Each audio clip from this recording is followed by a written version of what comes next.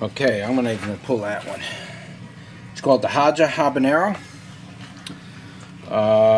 Let's see, what can we say about this one? This is a very sensitive plant. You can see there's some sun scalding. It's in my greenhouse, and I'm getting some sun scalding on the leaves. The tops of the plants for the longest time were this bright yellow coming out. It wasn't sick or dying. It was just bright yellow when the tops first came out. I don't know if that was from too much nitrogen. I mean, I really didn't put that much nitrogen in the soil or anything. It was just coming out really. So I stopped putting any fertilizers, Epsom salts. I just stopped with everything. So I didn't know if I was damaging the plant. And so I stopped, and it seems like the yellowing's gone. I wish I would have filmed that, but I didn't think it was really that important. But it was coming out bright yellow. I mean, and the leaves looked healthy, not curled. They're just yellow. It was just really weird looking. It was very distinctive, no matter what I did. And then I started to flush the soil, thinking, "Uh-oh, I burned this plant," you know. And I started flushing the soil clean. And I didn't add any more fertilizer, Epsom salt, or C90 or anything. I just took everything out. You know, I just washed it out really good.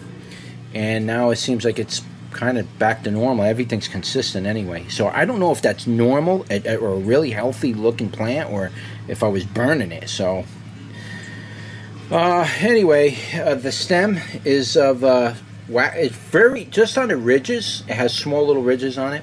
Just on the very ridges, you feel a little bit of something on the ridges, but in between the ridges, it's nice and smooth.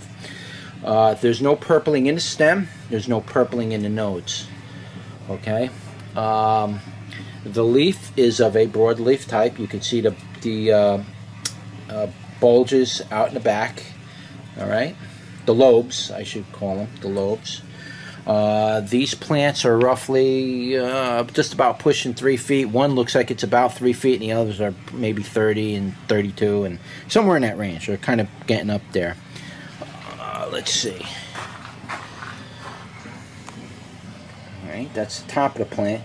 You can see it's kind of still a little bit kind of like bright green yellow. Even though I stopped giving it fertilizer, it still kind of wants to do that. But when I was giving it like regular fertilizer and Epsom salt, man, this thing was coming out bright yellow. It was just it was the only plant doing that, and I was giving them all the same amount and kind, and everything was the same.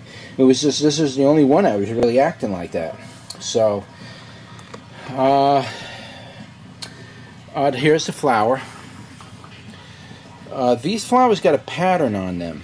If you look very closely, if I can see in my own view, you see the pattern on the back of the flower? Very interesting looking flower. The rest of the flower seems to be an opaque white. It's not pure white. It's the inside of it. You can really see that pattern right now. That is something, right? They all have it. Here's another flower.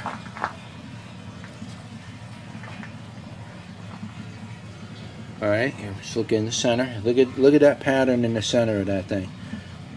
You can really see the pattern. And that's not pollen.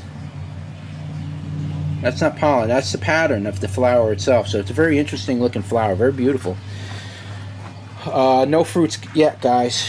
Gonna have to wait a little bit for this one. So leaves are of a broadleaf type, but they're just not very big leaves. Even on the older leaves down here, they're not that big for a leaf shaped like that. It almost looks habanero-like, but tiny, miniature.